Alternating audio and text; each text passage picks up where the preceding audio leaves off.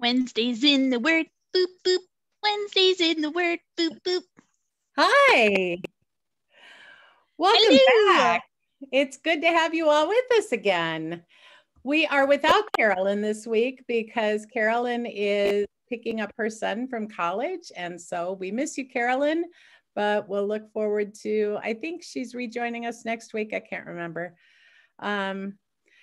Anyway, you get Olivia and I this week. And if you remember last week, we ended at verse 3 in chapter 8. And we kind of ended with the beginning of Saul's persecution and the great persecution on the church. And so now we're going to pick up in verse 4 of chapter 8. And we're just going to do chapter 8 this week. So, and this focuses mostly on Philip and Philip's ministry. Philip was one of the original 12 disciples. So let's start in verse 4, and I will read down through verse 25.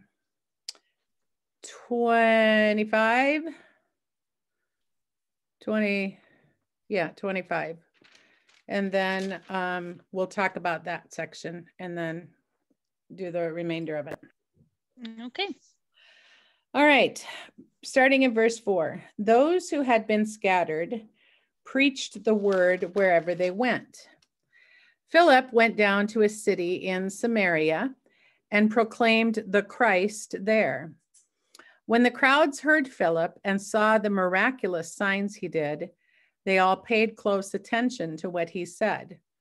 With shrieks, evil spirits came out of many, and many paralytics and cripples were healed. So there was great joy in that city. Now, for some time, a man named Simon had practiced sorcery in the city and amazed all the people of Samaria. He boasted that he was someone great, and all the people, both high and low, gave him their attention and exclaimed, "This man is the divine power known as the Great Power." They followed him because he had amazed them for a long time with his magic. But when they believed Philip as he preached the good news of the kingdom of God and the name of Jesus Christ, they were baptized, both men and women. Simon himself believed and was baptized, and he followed Philip everywhere, astonished by the great signs and miracles he saw. When the apostles in Jerusalem heard that Samaria had accepted the word of God, they sent Peter and John to them. When they arrived, they prayed for them that they might receive the Holy Spirit, because the Holy Spirit had not yet come upon any of them. They had simply been baptized into the name of the Lord Jesus. Then Peter and John placed their hands on them, and they received the Holy Spirit. When Simon saw that the Spirit was given at the laying on of the apostles' hands, he offered them money and said, "Give me also this ability, so that everyone on whom I lay my hands may receive the Holy Spirit." Peter answered, "May your money perish with you, because you thought you could buy the gift of God with money. You have no part or share in this ministry, because your heart is not right before God. Repent of this wickedness and pray to the Lord. Perhaps he will forgive you for having such a thought in your heart. For I see that you are full of bitterness and captive to sin." Then Simon answered, "Pray to the Lord for me, so that nothing you have said may happen to me." When they had testified and proclaimed the word of the Lord, Peter and John returned to Jerusalem, preaching the gospel in many Samaritan villages. All right, so we'll talk a little bit here first. Remember when Jesus, before he ascends to heaven, he tells the disciples, he gives the disciples this great commission. Go and make disciples of all nations, baptize, teach, and in Luke, at the end of Luke and in the beginning of Acts in particular, Jesus tells them, "You will be my witnesses in Jerusalem, Judea and Samaria and to the ends of the earth. So now we're seeing, remember last week we saw everybody scattered. And so we're seeing the gospel spread now outside of Judea, which is the region surrounding Jerusalem, and it's spreading into Samaria. Samaria is kind of the region that's north of Jerusalem, kind of up to Nazareth or on the northern border. So the gospel is spreading. And there are lots of healings and exorcisms that take place here. And so people are paying attention to all of this going on. And then we get this strange person, Simon the magician. And we're kind of told that Simon had kind of fooled people into believing that he had some sort of divine powers. Now, anybody who knows magicians knows that a lot of it is sleight of hand, kind of fooling people into seeing what maybe they don't see or not seeing what they should, if that makes any sense. And Simon was really good at this. And so because he was really good at this, now a lot of people think that he has divine powers. But we see that the power of the gospel kind of overshadows this and overcomes this. People, when Philip is preaching the gospel and sharing the gospel, people stop paying attention so much to Simon, and they're converted to the Christian faith. They become followers of Jesus. And we're told, interestingly, in verse 12, it's interesting that they make a note here that both men and women were baptized. Why is this important? Because for Jewish people, and the Samaritans were Jews by birth. The Samaritans kind of were from the old northern kingdom. And although the Jews and the Samaritans hated each other, mostly because the Samaritans had kind of started combining some of the pagan beliefs into their Judaism, they were still followers of the God of Abraham. But the old covenant of Jewish people was signified by circumcision. And that would only include males in that covenant. So Luke makes a point of noting here that both men and women are included in this new covenant, that it's not just for the men anymore. The women would receive the benefit of the covenant through the men that they were attached to, married or children of, or something like that. So this new covenant then extends to both men and women. And Simon himself becomes a believer and is baptized as well. Then as we move down into kind of verses 14 through 17, we get this kind of a weird, not weird, but kind of a strange little explanation that like the apostles in Jerusalem get word that the gospel is spreading in Samaria. And so they send Peter and John down to kind of see what's going on. And what we find out is that the people there had not received the gift of the Holy Spirit. Now, I want to make it really clear here, in Lutheran theology especially, we make a clear distinction that rebaptism is not something that we do, and we don't separate baptism. There's not water baptism and spirit baptism. And I think, from looking at some of the commentaries that I was looking at here, is that kind of the key phrase here is that in verse 16, the people had simply been baptized into the name of the Lord Jesus. So the thought here is maybe there had not been a Trinitarian baptism in the name of the Father and the Son and the Holy Spirit. When we baptize now, we baptize not only with water, but we also do the laying on of hands and the prayer that occurs for that, for the individual who's being baptized. Typically it's a baby, to receive the gift of the Holy Spirit. We also understand that the Holy Spirit comes with the word. That's kind of the way the Spirit comes. But there was some confusion here in this situation. So Peter and John come and lay their hands on them, and they're baptized, and they receive the gift of the Holy Spirit. And it's important for us to understand that this isn't a rebaptism. It's just merely kind of a furthering of that sacrament or of that promise. And that will make more sense as we go further in this chapter then. But what happens when that happens is that Simon misunderstands the gift. Simon thinks that this is some sort of like magical power that Peter and John have in their hands. And so he asked them, he's like, I'll pay you to have the ability to do this with people. You know, give me this power in my hands, I will pay you. And Peter very quickly condemns that.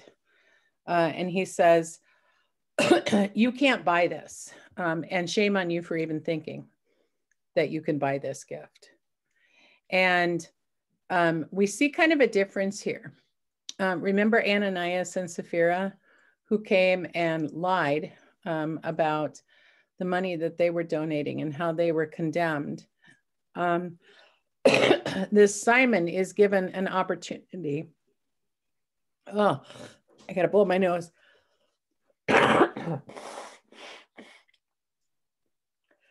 Simon is given an opportunity to repent and to ask God for forgiveness. I kind of think that Ananias and Sapphira were given that opportunity as well, especially when Peter challenges them. I think the difference here, though, is that Simon, like, literally didn't know. Because I can see why they didn't do, like, the baptism in the way that the other disciples were, because I wonder if Philip even knew how to actually administer it, or if he was just watching and didn't fully comprehend how it was done and didn't realize that you need to lay hands on people and you need to administer the Holy Spirit to people. So then Simon, like, I would probably misunderstand if I'm watching this, and if I happen to be like a magician or whatever, right? Part of that is like, how are you supposed to know that this supernatural, whatever we want to call it, Holy Spirit exists when you've never even seen anything like that before? So I think that's the difference, is because they knew that he probably did not know, but they wanted to shame him for assuming, because, you know, his profession should be shamed, I guess, in the Bible, because you shouldn't do that. You shouldn't trick people. But well, for me, that's the difference. That, you know, for the church, this is very early on in the church. And so they're probably still trying to kind of work out the kinks, so to speak. You know, as we look back on 2,000 years of the church, and we understand the process of baptism, and that's all kind of come to be, that we baptize in the name of the Father, Son, and the Holy Spirit. That wasn't maybe, you know, how they all did it right away. And I think this is very new. This is right after the apostles are scattered. And so, I mean, who knows how this is happening? And maybe the Spirit was withheld from these people just so that Peter and John would go there and see the work that was being done in the sharing of the gospel in Samaria as well. So there's, and I don't think a tutorial was given on how to do it either. Exactly. And my commentary mentions the fact that Simon thought of it as a power to be used rather than a person. Right. which I thought was interesting because I don't often think of the Holy Spirit in that way. Like just the way it was. I don't think of it as a person. Yeah, and I a lot think of of it as a spirit, yeah. And a lot of us forget that the Holy Spirit is also fully and completely God and is a full, complete person of the Trinity, with his or her own power and authority and activity and work and gifts. And so, yeah, you're right. I think Simon misunderstood that this was the work of one of the persons of God, of the Trinity, and it wasn't something that you could buy. So I think that's kind of a good lesson. So Peter, condemns this lust for power, but then offers him this chance for forgiveness, and he's given it. He repents. Simon repents, and then is given the gift of forgiveness. And then kind of at the end of that section, then we're told that Peter and John then travel back to Jerusalem, but they continue also to preach the gospel in various areas of Samaria as they're heading back to Jerusalem. So the gospel here now is spreading and expanding. All right, Olivia, will you read verse 26 through the end of the chapter, please? Yep. Now an angel of the Lord said to Philip, "Go south to the road, the desert road that goes down from Jerusalem to Gaza." So he started out, and on his way he met an Ethiopian eunuch, an important official in charge of all the treasury of Candace, queen of the Ethiopians. This man had gone to Jerusalem to worship, and on his way home was sitting in his chariot reading the book of Isaiah the prophet. The Spirit told Philip, "Go to that chariot and stay near it." Then Philip ran up to the chariot and heard the man reading Isaiah the prophet. "Do you understand what you are reading?" Philip asked. "How can I?" he said, "unless someone explains it to me." So he invited Philip to come up and sit with him. The eunuch was reading this passage of scripture. "He was led like a sheep to the slaughter, and as a lamb before the shearer is silent, so he did not open his mouth. In his humiliation he was deprived of justice. Who can speak of his descendants, for his life was taken from the earth?" The eunuch asked Philip, "Tell me, please, who is the prophet talking about, himself or someone else?" Then Philip began with that very passage of scripture and told him the good news about Jesus. As they traveled along the road, they came to some water, and the eunuch said, "Look, here is water. Why shouldn't I be baptized?" And he gave orders to stop the chariot. Then both Philip and the eunuch went down into the water, and Philip baptized him. When they came up out of the water, the Spirit of the Lord suddenly took Philip away, and the eunuch did not see him again, but went on his way rejoicing. Philip, however, appeared at Azotus and traveled about, preaching the gospel in all the towns until he reached Caesarea. Dang. Yeah, Philip was a busy guy. So a couple of things here that we need to kind of point out. First of all, we need to understand who is this Ethiopian eunuch. Ethiopia is where it is present day in Africa, south of Egypt. He was also, we are told, a eunuch, which means he was a castrated male. And they did that a lot of times to when they would put these men like in charge of maybe a harem or in trustworthy positions. And we're told that he was in charge of the treasury of Candace, who was the queen of Ethiopia. And so this guy is a high-ranking official, but because he is a eunuch and he's Jewish, because we're told that he's coming from worshiping at the temple in Jerusalem, he is essentially unclean. He's outside of, because for Jewish people, a eunuch would be somebody who would be looked down upon. He was an unclean person. He would have been, so when the people of Judah were taken off to Babylon, a lot of the Jews that were left behind scattered, and some of them went to Egypt and even down as far as Ethiopia. So this guy was a Jew from that exile, and probably was a maybe third or fourth generation Jewish person. And he is, like I said, on his way back from Jerusalem. It's also interesting to note, and our translation that we read from is the NIV. In my ESV translation, it makes it a little clearer that he's traveling. In verse 26, when the angel of the Lord says, go south to the road, the desert road that goes down from Jerusalem to Gaza. In my ESV translation, it says to go in the desert region. And he heads down towards Gaza. Gaza is the route then, en route from Jerusalem to Africa. It runs along the Mediterranean Sea, along the eastern side of the Mediterranean Sea. And at that time, it's, and it still is, largely desert and was pretty much uninhabited, a very barren, desolate wilderness place.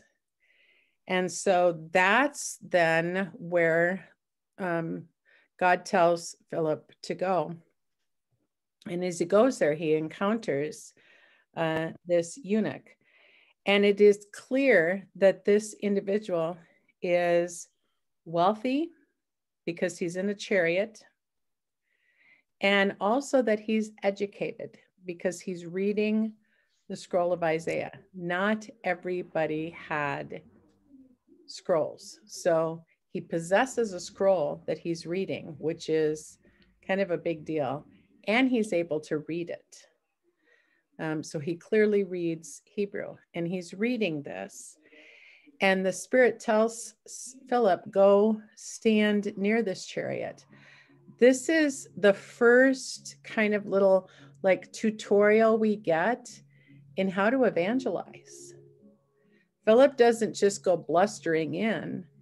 The Spirit leads him to an opportunity, and Philip just listens for a while to determine where he's going to start on this. And so the opportunity is being given here to Philip to learn a little bit about this person who is shunned from society. They're in a lifeless, desert, spiritually dead place. And this guy is reading from Isaiah 53, which is that whole chapter in Isaiah 53 is called the suffering servant passage. And I encourage all of you to go and read it because it's very, very clearly about Christ. When Philip hears him reading that, he's reading it out loud. He then asks a question. Do you understand what you're reading? So Philip is kind of, there's an invitation here that's happening here into a conversation. And it's a very kind of non-threatening invitation. Do you understand what you're reading here? Do you understand what this is about? And the eunuch then responds. He was like, how can I understand it unless someone explains it to me? Which is then the invitation back to Philip. And he invites Philip to come up and sit in the chariot. And Philip then, beginning with that passage, explains that and a lot of the other prophecies in the Old Testament, and then talks about Jesus and how Jesus fulfilled all of those prophecies. So it becomes a wonderful way for Philip to share the gospel,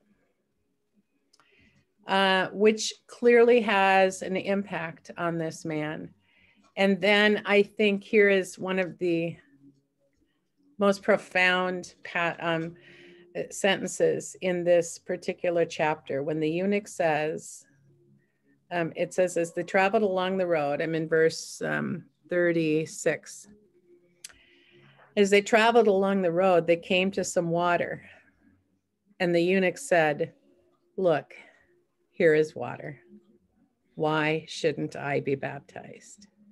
So here they are in this desert region. And all of a sudden there's water. And the eunuch asks a really important question. Why shouldn't I be baptized? And Philip baptizes him. This now becomes a moment where we realize that no one is left out. No one is outside of the circle anymore. Everyone is welcome to come into the family of Christ through baptism. This eunuch, who had probably been shunned, had never maybe been able to worship in the main part of the temple because of his condition, now is invited to fully partake in this Christian community. And that's exactly what they do. I also think it's really interesting that at the beginning of this story, we have desert, we have barrenness, we have, it's kind of like spiritually dead. And we end with water, with the water of life and with rebirth. And so it's just kind of lovely bookends to this story. And then Philip is sent on his way. He ends up in Azotus, I think, and which is farther north. He literally just appeared there. Right. Yeah. Could you imagine being him and like standing there, and then what? Now you're standing somewhere else, right? Time travel or teleportation. Yeah. It literally that is literally probably the only recorded thing time travel that I've ever seen. Yeah. That I actually believe in. I know it's crazy. Yeah. So yeah, all of a sudden Philip is gone. But then we're kind of told the eunuch went on his way rejoicing. Interestingly enough, the Ethiopian Christians trace their Christianity to this man, this Ethiopian eunuch. And the Ethiopian Christian church is quite strong still to this day. It wasn't officially recognized by the country as an approved, so to speak, religion until probably like the 300s. But there became a very strong community of Christians in Ethiopia, and that continues to this day. And they all trace their heritage back to this man, to the Ethiopian eunuch. My commentary says it's called the Coptic Christians. Yes. That's what the group is called. Yep. Yeah. So I don't know what Coptic is, but. Well, it's just, yeah. And there are a lot of Coptic Christians in Egypt as well. Oh, okay. Yeah. It's just I don't know if I want to call it a well, I suppose it is a denomination similar to like Roman Catholic or Greek Orthodox or, yeah. All right. And so then, yeah, Philip continues on and ends up in at the end of this chapter here, we're told that he ends up in Caesarea. Just kind of an interesting note, because I can't remember if we hear about Philip again. We might a couple of times in the book of Acts.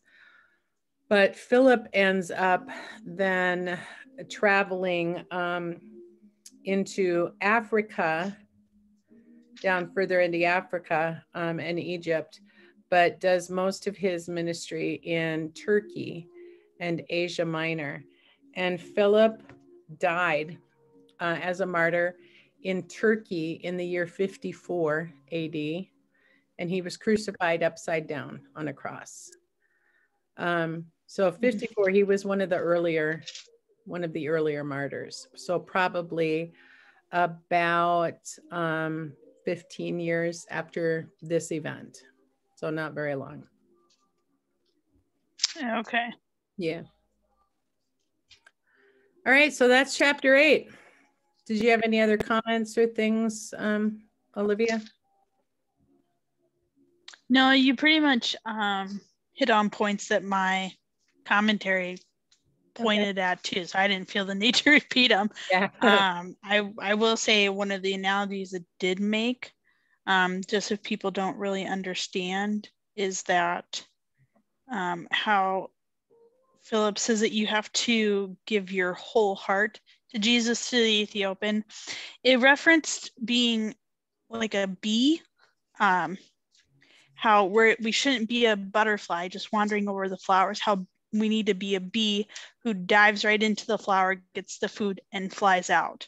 I'm so glad that you mentioned that. I forgot to mention that.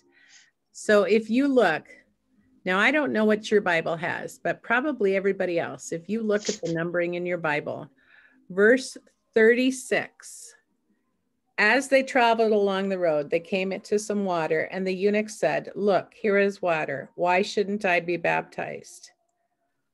All of a sudden, then, we jump to verse 38. It goes from 36 to 38. 38, and he orders to stop the chariot. Verse 37. Yeah, verse 37, you just quoted, but verse 37 is not in the original manuscripts. It was added, and it must have been after they started doing the numbering system, because chapters and verse numbers weren't added until later also. But here's the deal. Verse 37 was not originally there, and there is some contention that that probably is not part of the original text. Verse 37 reads this way. Philip said, "If you believe with all your heart, you may." The eunuch answered, "I believe that Jesus Christ is the Son of God." So there's some question about whether that was actually in the original text or if it was added at a later date. So everybody's Bibles typically skip. It just, 37 does not exist in most Bibles. It goes from 36 to 38. Ooh, that's tricky. Yeah. That's and you see tricky. that in a few places. So, you know, a lot of the problems we have, parts of manuscripts or of what we have that are added later or things that are taken out. You see this also in the Gospel of Mark. The Gospel of Mark typically has like what they call the shorter ending and the longer ending, because they believe that the longer ending of Mark was added at a later date, that it wasn't actually written by Mark, but it was added by somebody, probably one of Mark's followers or something at a later date, just to make it seem more complete, or that somehow it got lost or destroyed. For me, I would assume that there was dialogue between them before stopping the chariot, because he wouldn't just stop the chariot. But yeah. Trying to add in specific dialogue, I think, is pointless. I just thought it was interesting. My commentary just wanted me to know, and other people to know, that you don't just like hover. They use the word hover over your Bibles. You have to dive right in order to get more understanding. So if you don't understand something, you need to read. Don't be a butterfly. Well, and I think, but I didn't even catch that. And I think the other point, that's a really good point. I think that's kind of the point that's being made here too in Philip's encounter with this Ethiopian, is the Ethiopian is reading scripture, but he doesn't understand what he's reading. And so sometimes we need to have, we have to dig further so that we can get understanding. And sometimes we do that in groups like we are together. Or, you know, reading commentaries or things like that, because all of that understanding doesn't come to us right away. Another thing it mentioned too that I was going to say earlier was that we can pray to God for an open door, but we also essentially, because God told Philip, he's like, stand next to the chariot. But as a human, a regular human like you and me, what I would have done is I would have been like, okay, now what? The point my commentary made was, okay, you have to actually actively look for the open door that you're being given. It isn't going to smack you in the face. Right. And so Philip obviously knew what he was looking for when he was waiting for the Ethiopian to finish. My commentary says that's why he phrased his question. Do you understand what you're reading? Yeah. That was him trying to gauge whether that was the open door, and it was. So I thought that was interesting because we tend to be like, okay, now what? It's like, no, I can't lead you by the hand. You just have to try. Sometimes it'll be a window and you'll be like, cool. And then you keep going and try to look for the open door versus waiting for it to smack you in the face. Right. So yeah, good point. And it doesn't have to be dramatic either. I mean, Philip just asked the question. And maybe it could have been that the eunuch said, yeah, I get it perfectly, and maybe that wasn't the okay. moment. Yeah. Yeah. But because God arranges the open doors, but we have to go looking for them too. Right. Yeah. You just have to see with eyes, being led by the Spirit. Yeah. See the opportunities and take the time. Once you see the opportunity, take the time to listen for the leading of, okay, what's the next step? I think we have the tendency to rush today. It's very interesting because the thing I notice is time doesn't matter to these disciples.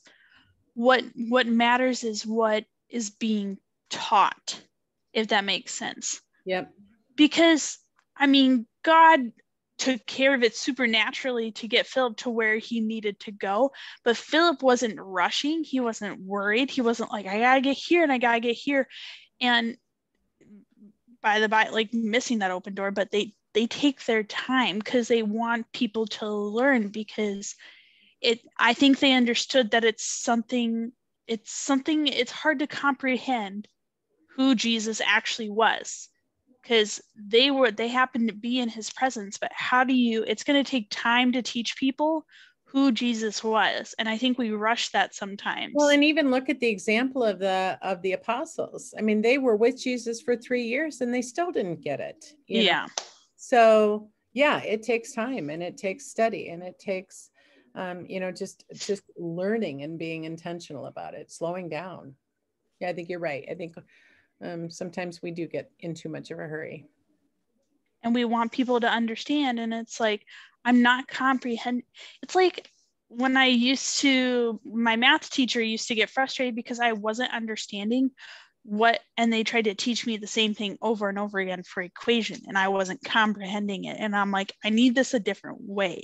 You need to we just need to slow down, and we need to be able to help people comprehend and not do a phrase the same way every single time, because not everyone is different. That's the point that God made. Everyone is made in his image, but everyone's different. No one learns the same way. We can pick up similar tactics, but no one learns the same way. Yeah. And you will see that the apostles are very good at that they will just start where people are at. Yeah. Philip starts with this guy because, he starts in Isaiah because this guy's reading Isaiah. We'll see it later. Paul will do that also in his ministry, and we'll see it later in this book. All right, good stuff. Good stuff, good stuff. Yeah, all right, let's pray. Gracious God, we thank you for the gift of this time together and for the ability to learn. And Lord, we ask that you help lead us to those open doors, those opportunities, and open our eyes so that we can recognize them. And then help us slow down, Lord, and just listen for your leading. Help us to ask the right questions and then to share openly the wonderful gift of the gospel of Jesus Christ and the wonderful news that this gift is for all people. No matter if you've been left out before, we are all welcome now. Help us to have a great week, Lord. Help us to do your work and to spread kindness and your love across a world that needs it so badly. We pray your blessing in the holy and precious name of our Lord and Savior, Jesus Christ. Amen. Amen. Okay, thanks everybody for joining us. We'll see you again next week. We'll be looking at chapter 9. It's a long chapter, and there's a lot in that chapter.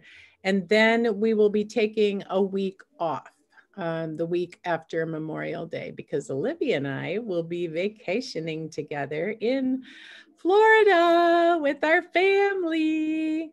Yeah, so we will see you back again next week. Until then, I hope you have a wonderful week and that you are abundantly blessed. Bye.